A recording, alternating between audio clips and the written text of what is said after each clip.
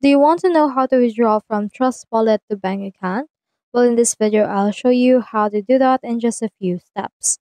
So in order to do that, what we can do is we can just head over right here first to the homepage of our Trust Wallet.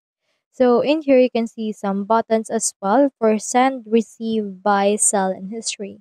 For this one, just click onto the sell option and then just choose in here the crypto that you want to sell. So if you have any crypto, just click onto this one and click onto the sell option. Doing those will actually add in here your actual wallet, and it will actually put in here the amount that you have sold into this amount that you have right here. Now, if you want to withdraw it from in here, what we can do is we can click onto this send option and you can click onto this all networks right here.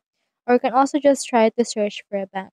Now, Trust Wallet doesn't have an option anymore for withdrawing to a bank account directly, but you can try to use Binance or BullX in order to withdraw. Just click onto the send option. Just enter in here the cryptocurrency that you want. So, for example, let's put in here BTC. You can buy those and send it to someone.